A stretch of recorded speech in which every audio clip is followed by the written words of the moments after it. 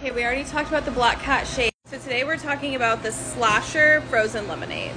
This drink could be made with our boozy or our regular lemonade. I'm taking this home, so I'm gonna use boozy lemonade. All right, we have our boozy frozen lemonade. And now we're gonna add the carnage. We have eyeballs. We have teeth. And we have brains. These are filled with like strawberry jelly, so whenever you bite into it, it's all bloody. Okay, let's get a little bit more in there.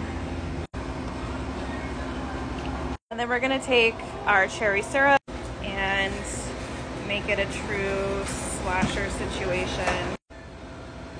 Dome lid to contain everything. And this is our slasher lemonade. It's so cute.